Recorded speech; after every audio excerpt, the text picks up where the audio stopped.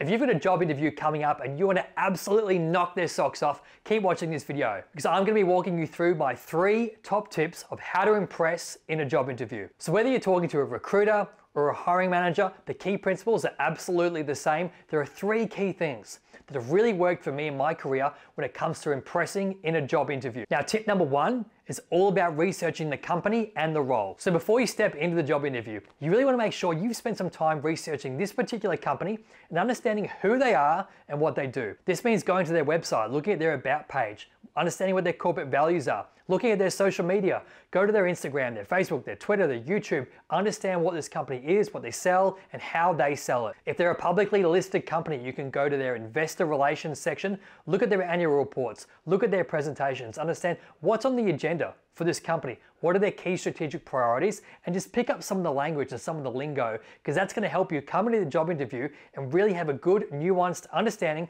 of what this business is, but it also might give you ammunition for questions that you want to ask in the job interview as well. But also make sure before you go into the job interview, you've really thoroughly read the key selection criteria so that you understand what they are looking for this role and what are the key ingredients that any successful candidate should have. So literally, go to the job ad, read the description, read it over and over again, and make sure that you have got experiences and skills that you can share that show how you are the right candidate because your skills and experiences align with the points in the key selection criteria. So important. Because they're probably going to ask you in the job interview, do you understand or what do you understand about the role that you are now interviewing for? But also, what do you know about us and our company? They're going to ask that because they want to see that you've done the research, that you're a valuable candidate because you've been proactive and you've taken initiative and that you prepared for the job interview. Super important and shows a lot about you and your attitude. Tip number 2, all about asking great questions in the job interview. So when you're taking the time to review the key selection criteria in the job ad before the job interview,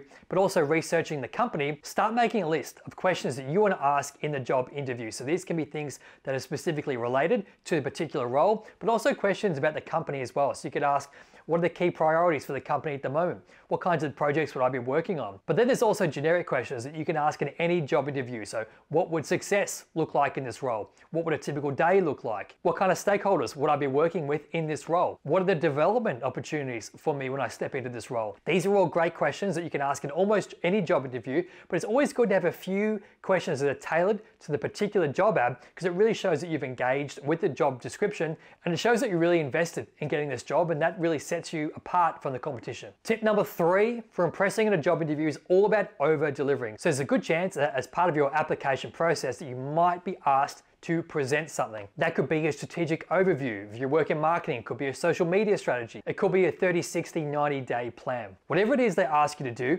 over-deliver. You absolutely need to over-deliver on the brief. So if they say, do a 1-pager slide on a social media strategy for our company, do 2 slides. Yes, get all the main content into 1 slide, but then frame that second slide as a bonus slide. Show you've engaged with the material. You want to set yourself apart from every other person going for this role. A job interview process is a competition. It's highly competitive. And depending on the role you're going for, there could be hundreds of applicants. You need to set yourself apart.